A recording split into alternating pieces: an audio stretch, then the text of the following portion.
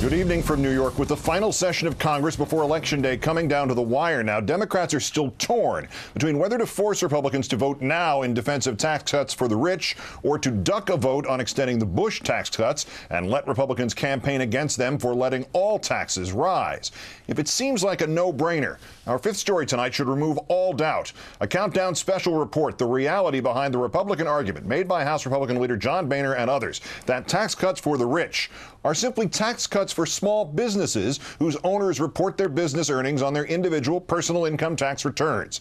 House Democrats have pushed back that some of those supposedly small businesses are actually big businesses, and after the White House identified the right-wing billionaire Koch brothers as being among those ranks, Bill Kristol's right-wing magazine The Weekly Standard fired back, suggesting the White House had improperly looked at the Koch brothers' tax returns. In fact, their tax status was already public information. But as Countdown discovered with the help of Pulitzer Prize-winning tax reporter David K. Johnston, who joins us presently, the Koch brothers are just the tip of a $500 billion iceberg. A variety of sources, including court documents, confirm that when Republicans talk about the small businesses they're trying to help with their tax cut, they're actually talking about some of the biggest companies in the world and some of the richest people in this country. Mr. Boehner admitting this summer that his tax cuts only benefit 3% of so-called small businesses. So how small can that top 3% be when it accounts for half of all small business income? Only 3% of those small business people, you keep talking about all the small business people that are going to get taxed, only 3% would be affected by that. Or do you quarrel with that figure? Is that a right figure or a wrong figure? Well, it may be 3%, but it's half of small business income because obviously the top 3% have half of the gross income for those companies that we would term small businesses. So how do they decide which companies they would term small businesses? H&R Block told Politico it has 1.5 million small business clients, but extending the Bush tax cuts for the rich would benefit fewer than 0.5% of them. According to the Joint Committee on Taxation, fewer than 750,000 people, 0.25% of the country, would be affected by the top rate. So how small can this top 3% of small businesses be if they make half the small business money? And let's remember the context back then. Dave Camp knows. He is the ranking Republican member on the House Ways and Means Committee. To him, the definition of small business is a footnote, literally. According to the Joint Committee on Taxation, 94% of all U.S. businesses in 2007 were S corporations, partnerships, or sole proprietorships, pass-through business types commonly used by small businesses. They call them pass-through companies because they file no taxes, passing through profits to the owners who report them on their individual tax returns instead. In short, they are considered small, not because they have a small payroll, but because they have a small number of owners. It's not the income that's small. It's not the number of employees that's small. It's just the total number of owners that's small. In the case of S-Corps, up to 100 owners. My colleagues and I have been listening. When politicians talk about small businesses, they are including any company that pays taxes as a pass-through. House Democrats last week identified 3 limited partnerships that file as pass-throughs: a pipeline company called Enterprise, the Wall Street firm Kohlberg, Kravis & Roberts, and the accounting firm PricewaterhouseCoopers. The Koch brothers' own website lists partnership after partnership after partnership that make up a small business empire of 70,000 employees. According to the Washington Post, more than 1 million people who reported at least $200,000 in income in 2008 were partnerships and S-corps. The richer you are, the more likely you are to call yourself a small business that way. 89% of Americans who make more than $10 million a year filed as a partnership or as an S-corp. In 2008, more than 500,000 of these supposed small businesses had more than $1 million in assets. In 2005, almost 20,000 of them had annual receipts of more than $50 million. But if you want to know which companies these are, you are out of luck, because individual tax filings are not public record. Still, some have revealed themselves. The S Corp Association lobbying group is chaired by an executive of the Hillman Company, a small business founded by a billionaire. The S Corp Group president is from Venn Strategies, a small business whose chief operating officer is a former special assistant to President Bush, whose president used to work for Senate Leader Reid. Directors of the S Corp Group come from Farrell Gas, which provides propane and propane accessories with a small business touch to 1 million customers. A small business. Coors Tech, North America's largest maker of technical ceramics, a small business founded by Adolf Coors. A small business. The Dead River Company, a small business with 1,200 employees, $500 million in annual revenue, and commercial real estate valued at $300 million. A small business.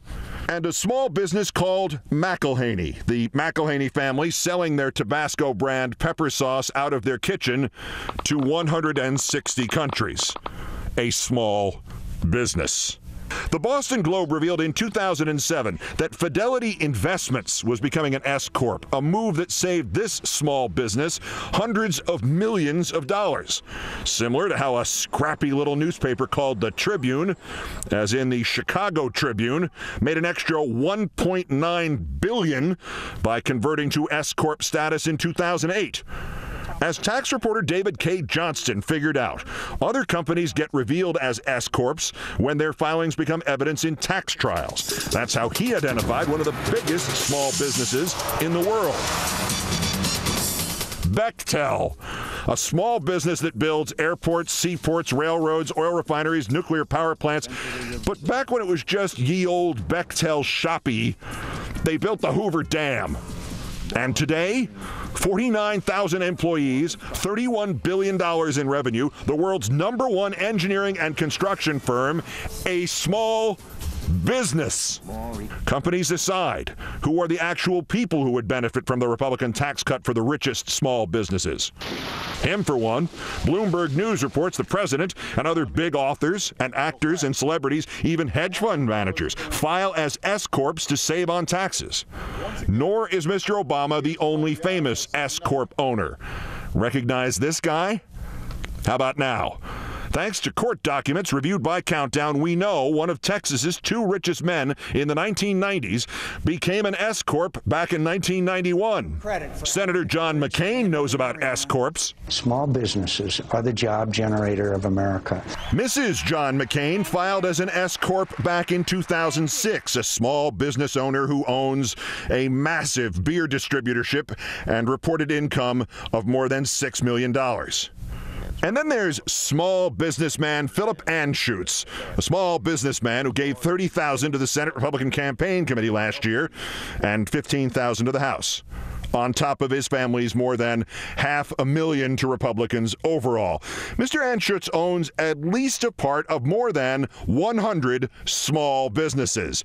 Small railroads, small oil companies, small sports stadiums, small arenas, a small national movie theater chain, a small half of small Major League small soccer, the LA Kings, the LA Lakers.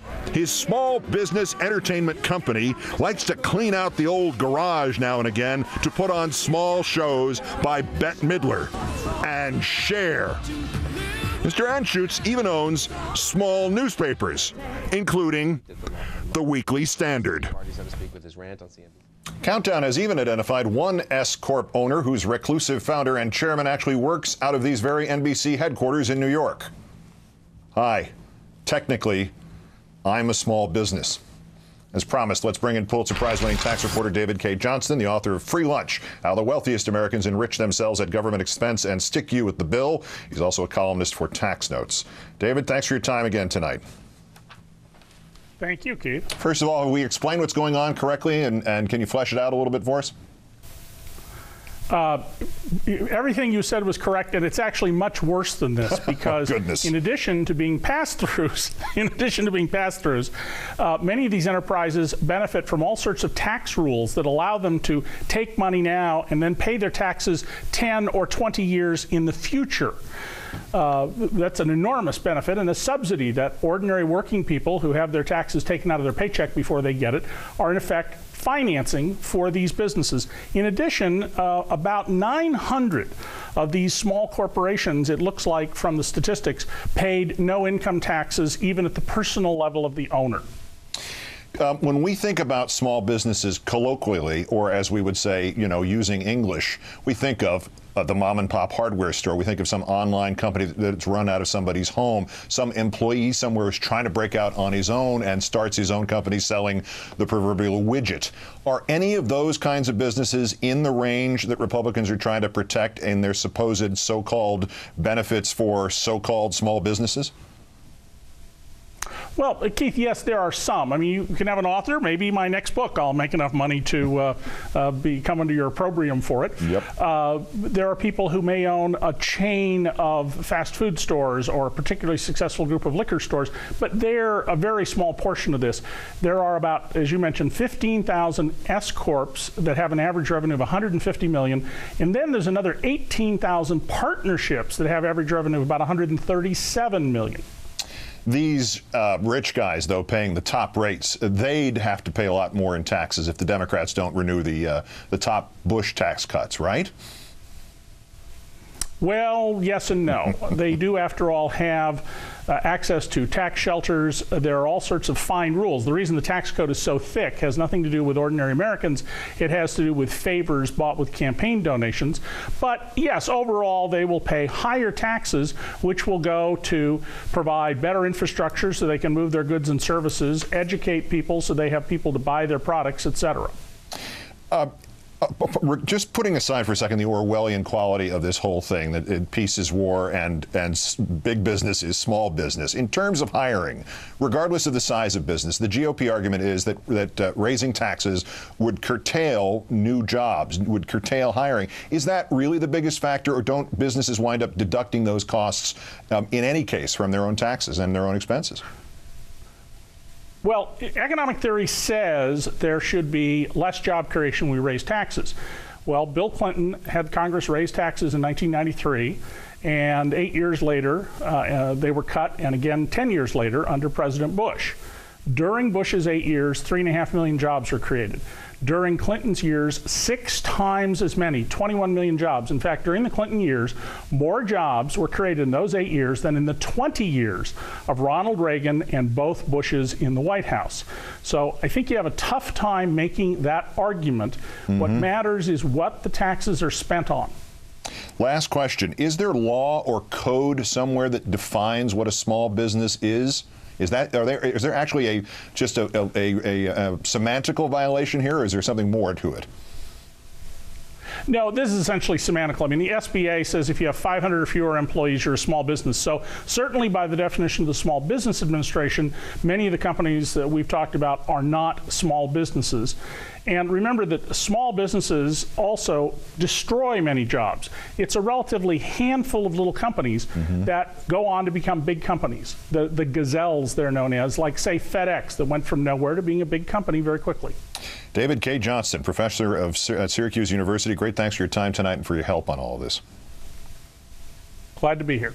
Here's another shock. The billionaires who benefit from being small businesses, trademark, use their money to fund Republican causes like tax cuts for small businesses, trademark, like them.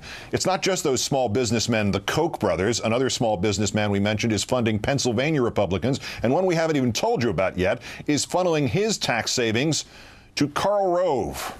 We continue with this next. We've already shown you how the Koch brothers, by quasi-legal definition, own a peck of the small businesses Republicans are trying to funnel tax cuts to. Next, how they and other small businessmen are in turn funneling campaign funds back to Republicans.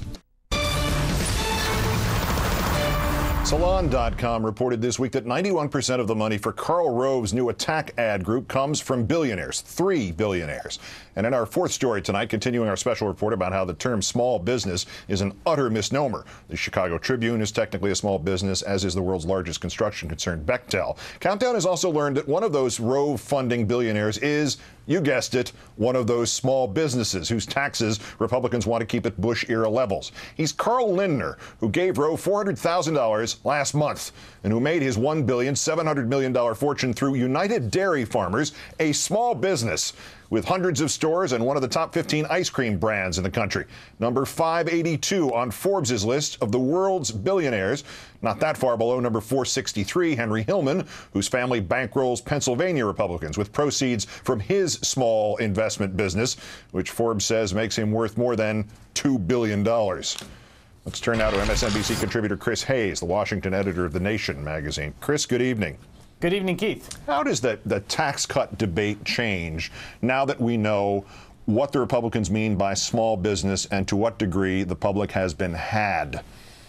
Well, you hope that Democrats hammer on this. I mean, what's interesting is that even before this, right, even given the messaging that the Republicans were doing in this completely disingenuous small business chicanery that you revealed, they were still on the wrong side of public opinion. Mm-hmm. I mean, the fact of the matter is people understand the number 250,000, right? They understand that we are talking about a group of people that's quite small and doing quite well. And when you climb up the income scale, I mean, you start getting up to incomes that are, you know, hedge fund people who are making $1 billion in income in a year. That's a flow. That's not wealth. That's annual income. People understand that. So public opinion was already on the side of progressives on this.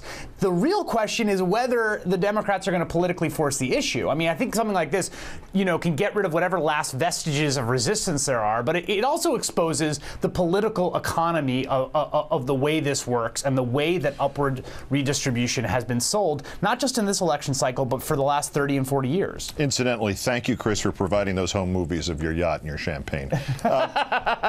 Greg Sargent at Plumline reported that the Speaker, Nancy Pelosi, is getting pressure still from the conservocrats, the conservative Democrats, who say that holding on to the middle-class tax cuts, holding the vote, is going to make them vulnerable on Election Day. And a lot of them are pushing to include these GOP tax cuts for the rich as well. The Democratic Congressman Brad Ellsworth of Indiana just said that today, said, get the issue off the table. It'll be much easier for us. How much crazier does that plan now look, now that we know who they'd be helping out by using that plan? It is so politically, morally, logically bankrupt that it beggars belief. I mean, I wrote a feature for The Nation magazine last year, and I talked about the Blue Dogs, and the big hustle the Blue Dogs have is that they say, our big thing, we're united around one thing, which is deficits. That is the way that they trump themselves. That's their identity as a caucus. And what they are doing here now is to say, we want you to add $700 billion to the deficit over the next 10 years, and then much more in perpetuity, right? Because we're not talking about sunsetting any of this. This is out into the future as far as the eye can see. That's what they're taking a stand on. So it should never be reported. No one should ever say, never let it be said about the Blue Dogs that they care about the deficit. They do not care about the deficit. What they care about is representing the interests of wealthy people that give them lots of money, and or some, you know, or themselves. I don't know. I'm not going to impute to them what their motives are, but what is clear is they don't care about deficits. We have a draft of this GOP plan that the party, the unsigned one that the party is officially revealing tomorrow. It calls for making the Bush tax cuts permanent for everybody, including, quote, the entrepreneurs and family-owned small businesses on which we depend to create jobs. How does that play now that we know that the families owning these small businesses are worth billions? And not only are they worth billions, but they are funding this entire enterprise. I mean, that is the thing that's so insidious about what we've seen. I mean, this is part of a larger phenomenon in American political economy. There's a book called Winner Take All Politics. It's by Jacob Hacker and Paul Pearson. Really recommend it to your viewers. And it talks about the way that we've seen this massive rise in inequality over the last 30 years on the front end, right, before taxes are paid. And then what our government has done is it's come in and it's exacerbated that inequality by cutting taxes for the wealthy. And we've already seen it chipped away you know, even when we're talking about Democrats, we're not really talking about a tremendous amount of redistribution that is even on the table, right? This is really at the upper end, and there's already things like the carried interest loophole that allows hedge fund people to pay 15%. That's not even the table, so we're barely even getting at this issue. And the sort of small business story has been one of the most powerful stories that conservatives and the wealthy have used to continue to enrich themselves despite the trends in the economy. This nice little snake eats its own tail loop. Republicans push for brakes for small businesses that are so classified only because the number of their owners, and then the giant small businesses feed the campaign contributions back to Republicans. Exactly. Close the loop for us. I mean, we already knew about the Koch brothers, but now we're starting to see a picture emerge of one rich right-wing family after another funding the GOP so the GOP can run on tax cuts that will benefit one rich right-wing family after another. Is that about it? Yeah. I mean, we're seeing something. I mean, I don't want to use the word pooch or plutocratic pooch to describe this, because all this is within the confines of nonviolent democratic activism. But what we are seeing is essentially a power play by the nation's plutocrats. And the Citizens United decision has sort of opened the floodgates. I mean, there's reports, you know, there's a meeting on the Hill the other day where basically vulnerable Democrats said, we are getting killed right now by money that's flowing in. And this is just the tip of the iceberg. MSNBC contributor Chris Hayes, thanks for helping us flesh this out tonight, Chris. Thank you, Keith.